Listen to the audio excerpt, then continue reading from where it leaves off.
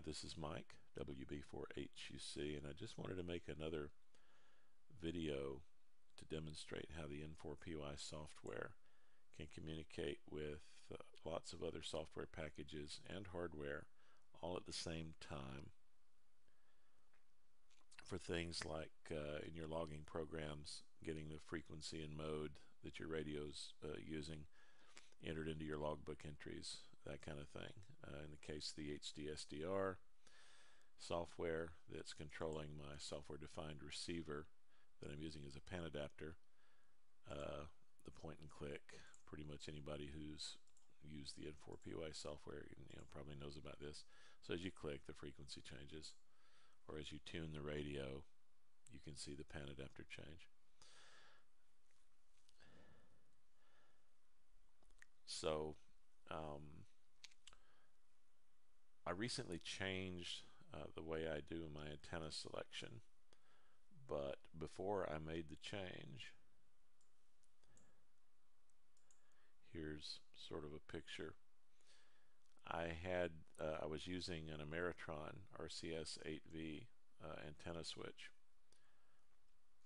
So I came out of the radio into the amplifier, through the wattmeter sensor to the tuner, and then out to this antenna relay, this Ameritron antenna relay box where the antennas were connected.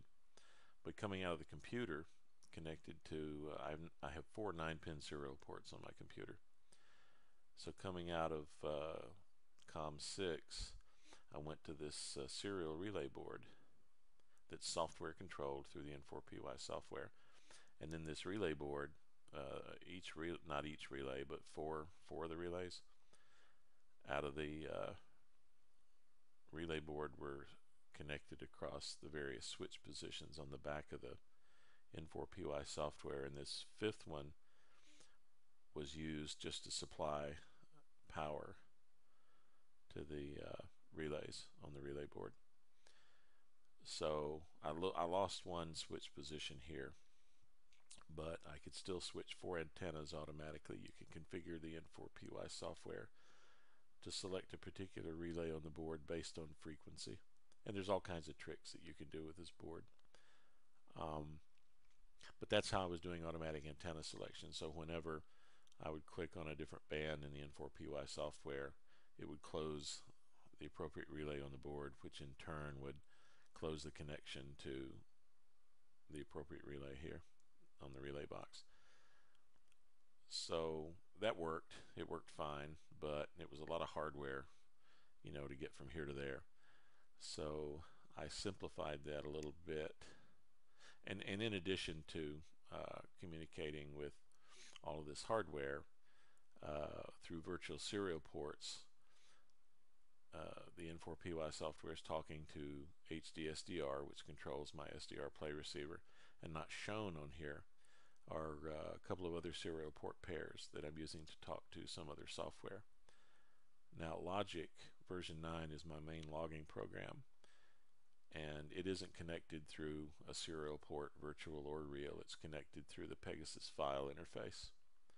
So for logging programs that can use the Pegasus file interface, it's a good way to get the band and mode information to those logging programs through the file interface, because the software needs to be connected directly to the radio, and without some way to share this COM port, you wouldn't be able to do that. So you can use either the virtual serial ports for some logging programs, or those that support it, you can use the Pegasus file interface. So the change that I recently made, though, was that I switched to an Elecraft KAT500 antenna tuner. So you can see that simplified the diagram a lot. I still have the same thing up here, basically, except that COM6, instead of going to that serial relay board, is now connected to the Elecraft antenna tuner, and is operated through its utility program, operated and configured through its utility program. These 2 COM ports are still connected to the radio and to the amplifier.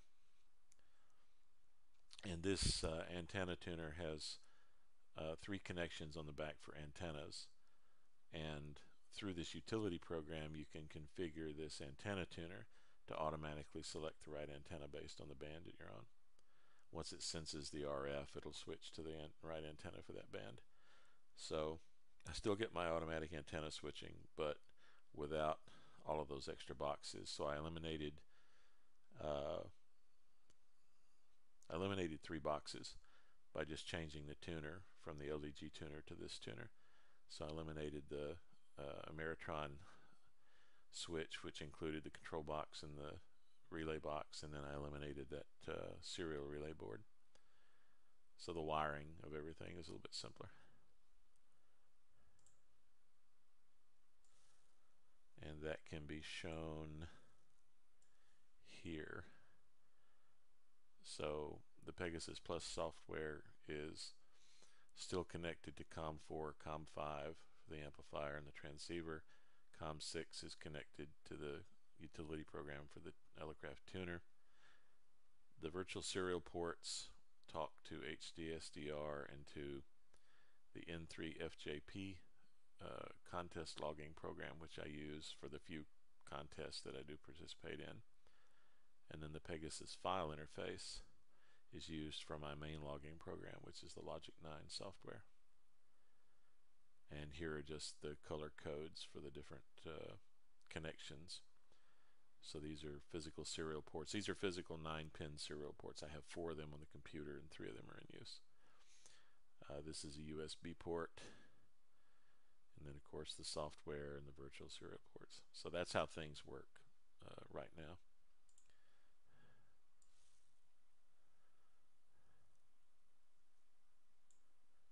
So I want to do a demonstration now of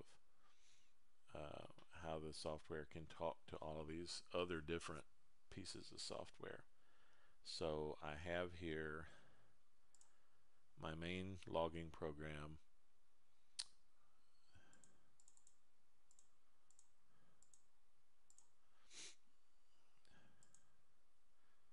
which is Logic 9, which I like. I don't use all of the features of this. I use maybe a quarter of the features that the software actually has, but I like this a lot. And down here, through the Pegasus disk file interface, you can see the radio frequency and the HDSDR frequency and the logic program are all synchronized. And if I tune the knob, you'll see the frequency change here in the frequency display for Logic 9, and of course it'll also change here and here. And if I click, these two change as well as this one. And I wanted to do some experimenting, so I downloaded the demo copy of WriteLog, which I don't use WriteLog again. What contesting I do, I use the N4PY programs, but lots of folks use WriteLog. So I configured WriteLog to use 1/2 of one of the virtual serial port pairs to communicate with the N4PY software. You can see it's also synchronized. So again, as I click, everything changes. 18.1.13, 18.1.13, 18.1.13, and there's no, I was going to say there's no noticeable lag. There is a tiny lag, but you know, in reality it's no problem, because by the time you enter a new log entry, that it'll be settled in. So as you tune, so keep an eye on these two here as I tune the radio with the tuning knob.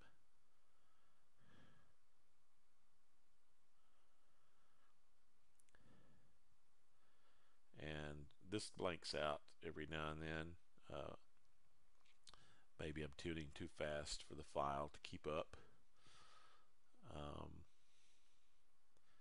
But the point being that both of these do keep up with very little lag, and so does this one, of course. And then I also added one more program. So here's the N4PY software, but I've just moved it off to the side here just to line up the frequency displays. just to show again as I tune the knob, everything keeps up. And you can see a tiny, fraction of a second lag as the frequencies update, but really it's not a problem.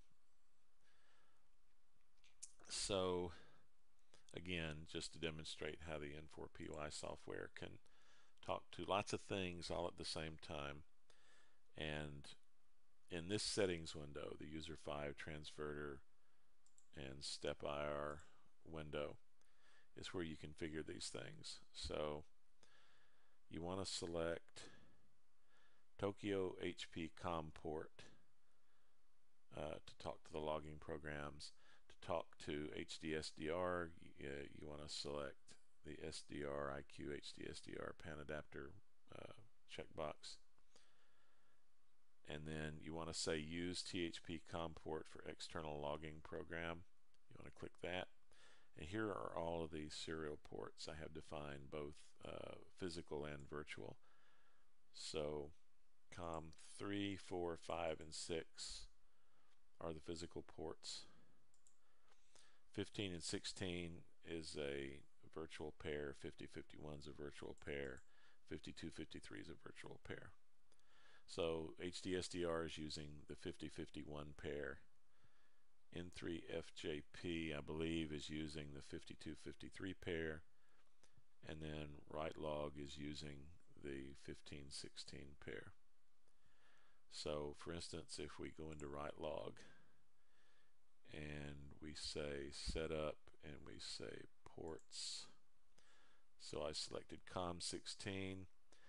And the trick with this is in your logging program, you have to select a Kenwood radio. Apparently the N4PY software uses the Kenwood command set or serial commands to talk to the logging programs. And that's all I did. I just went in here and selected the one of the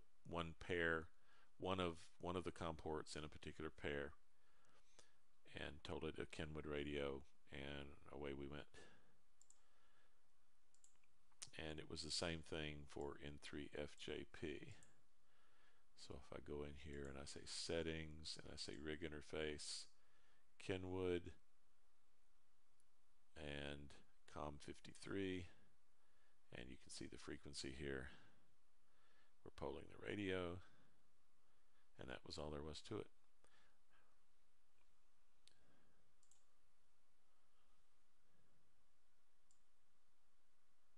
Whoops.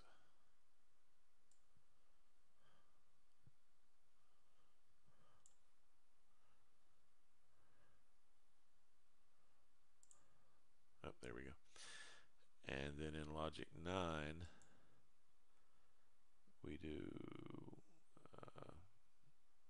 tools, we say setup, we say radio interface. I have these turned off, but this one's the one that's being used. Tentec, Jupiter, and Pegasus disk file interface. So that's how I have Logic set up. And if you click on this little symbol, it'll show you the status of all the COM ports. So 3 is available. This is a physical port on the back of the computer. It's available. But COM 4 and 5 are unavailable. COM 6 is available because, again, that's connected to the Elecraft tuner, and I don't have the utility program running right now. And then these others pairs are used because they're connected to the software. So, and I'll show you the configuration file for the N4PY software. There's a lot of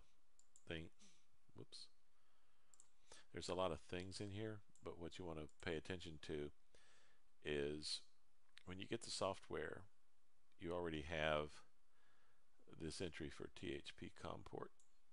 And again, this is the one that's used for the HDSDR, and that's the one that you see highlighted over here. You have to add, I believe you have to add these, or maybe they're in here, but they say none.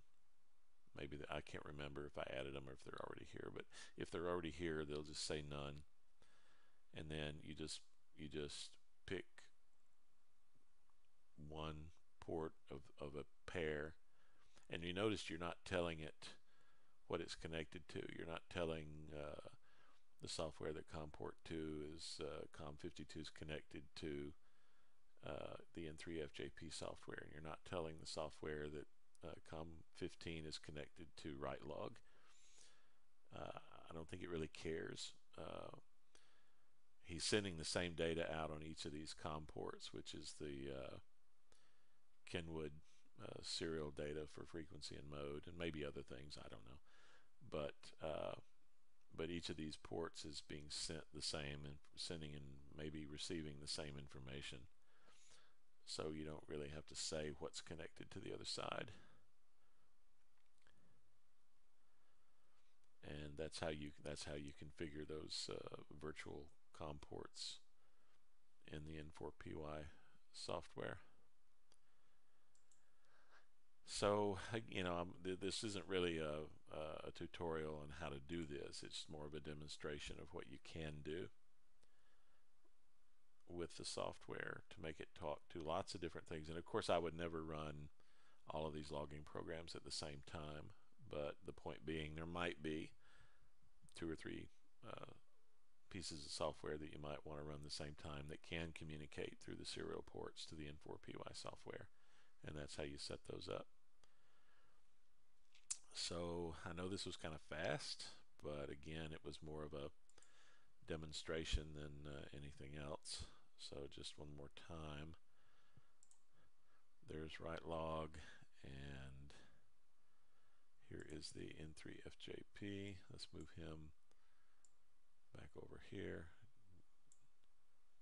Shoot. I hate it when that happens.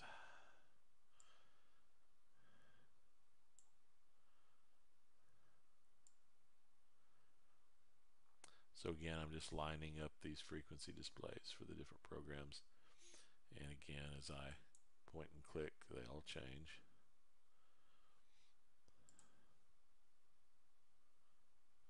Or as I tune the radio with the remote tuning knob, they change. And that's about it. So I hope you get something out of this video if you're an N4PY software user, and if you're not, if you're thinking about it. Again, just a demonstration of how you can connect lots of stuff to this software and have it all working at the same time. And it's pretty easy. So 73, and thank you for watching.